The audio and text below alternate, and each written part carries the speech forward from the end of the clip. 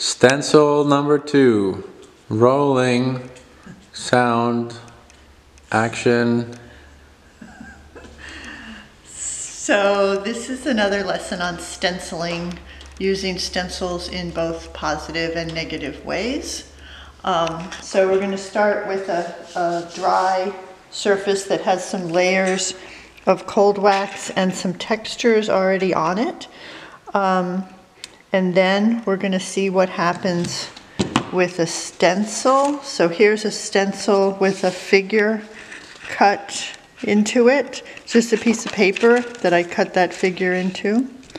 And then I'm going to take some cold wax, green, and I'm going to push that into the space of the stencil.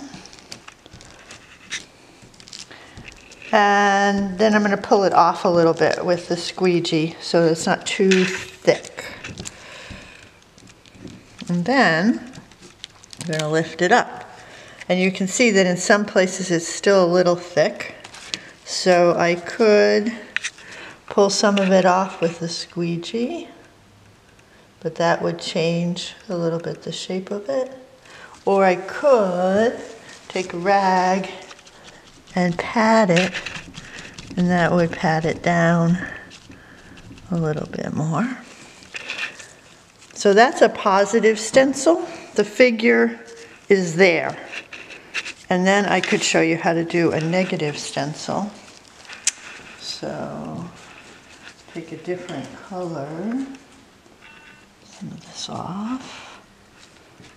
I'm going to take some blue. And then I could take the inside cut from the same cut and put it down. And then I can put the paint outside it.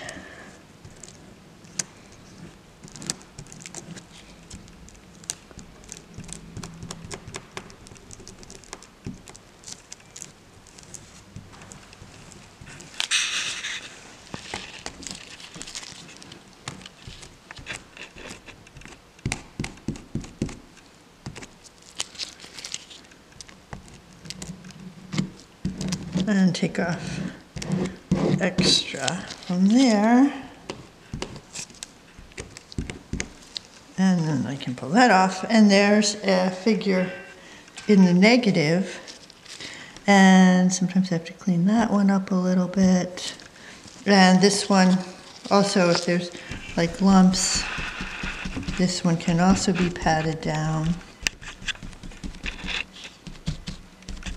And then if you want to, you can blend out the surrounding.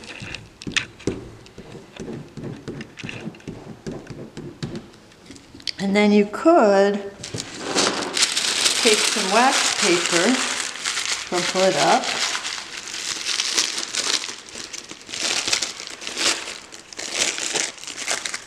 and put it over, and then roll it.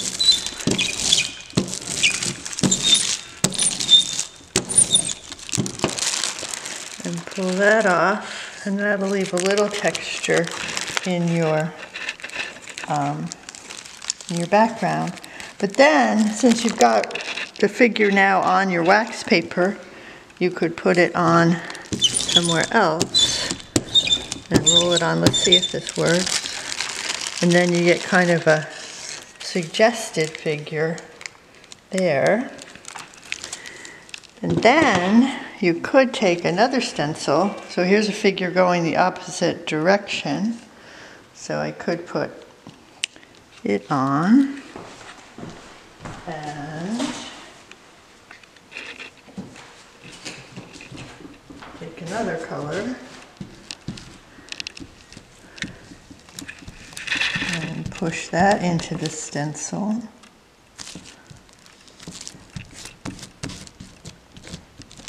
And then with before I pick it up, if I think it might be a little too thick, I can take the the rag and push it, pat it off and push it around and kind of get it even on there. And then when you pull it up, it's really strong in the front, but as you keep working, it'll start to go back. So we could put now a negative one on.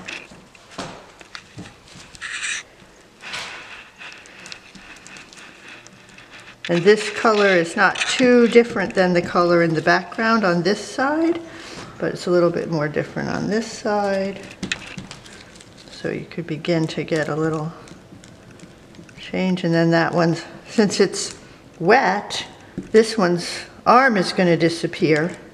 If it was dry, its arm would stay there more. This guy's kneeling, so just to be lower down. And then he's just kind of suggested, or she, or they.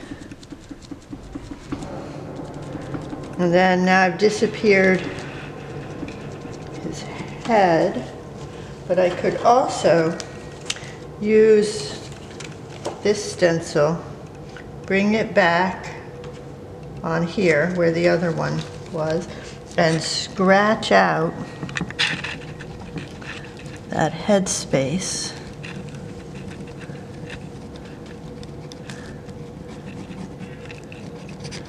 To suggest it there and here. And with these scratches, you'll get down to whatever colors were on your original layer. Let's see what that does. So now you have a scratched out figure and some positive figures and some negative figures, and now we can push this one back a little bit because it still seems a little bit too strong, and push it back even more with the rag.